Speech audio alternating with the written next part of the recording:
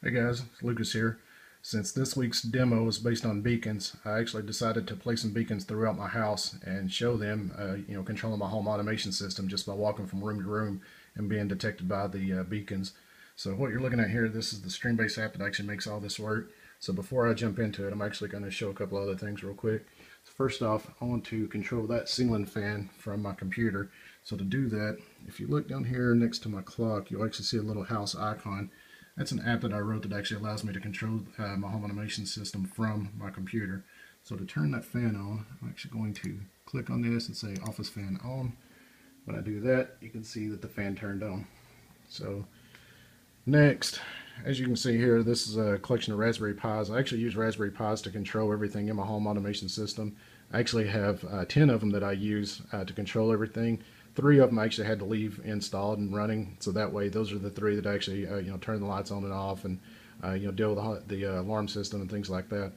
These 7 here, these are the ones that actually handle everything else, like computer vision, the machine learning, and things like that. So when somebody walks up to my front porch, they ring the doorbell. I have a camera out there, and these are the Raspberry Pis that actually will detect their face and look at in the database to find out if I know who that is. And if I know them, it'll go ahead and unlock the door for them.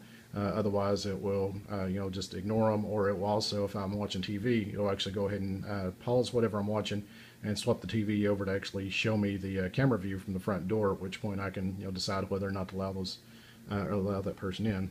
So the next thing I have here is this is the quick little Android app that I wrote that actually works with the beacons. It's called SB Beacons, for StreamBase, because this is what it's actually communicating with.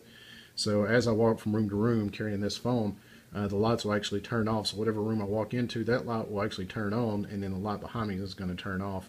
So we're actually going to start with this light here in the office. So I'm going to go ahead and start the app.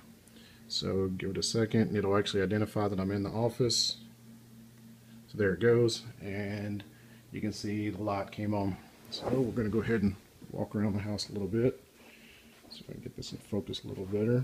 So actually walking into the guest bathroom. So we should be seeing, losing focus here. So there it goes. So the light in the guest bathroom came on, and as you can see, the light behind me turned off. So that's that one. If I keep going, focus here, start walking into the front doorway.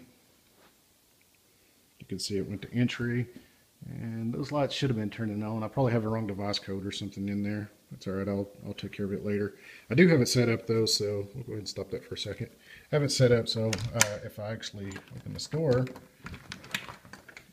you actually see the lights turn on, which there they go.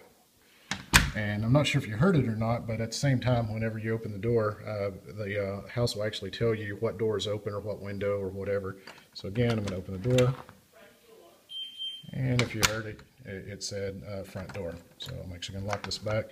Now on the other side, I actually have the automated locks from Z-Wave, so that way I can actually unlock the doors remotely if I want to. On the back side here, it's just a standard deadbolt like you normally expect.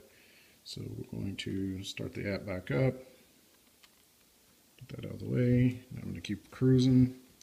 So walking into the dining room, we should see that light turn on. There it goes. And again, it says dining room. So see that tree in the back? Actually, if I get close enough to it, there's the phone. You should hear it click on. There it goes. So the tree lit up. And again, it should say tree. So there it is. So we're going to keep walking, heading into the kitchen. I want to see that light come on. There it goes. Keep going. And you heard the tree behind me click off, and there it says kitchen. Now I want those lights to come on, so I'm going to walk in, and the lights come on. And when I did that, the kitchen light behind me turned off. So I'm going to keep walking again, and that lamp, if I get close to it, it should click on. So there it goes. So that's it. So before I stop, I'm going to go ahead and stop the app. I'm actually going to show you one other quick little thing. So there's my Google Glass that I use in my home automation system. And these are, oops. This is a TV remote control that I have. I actually have several of these throughout the house.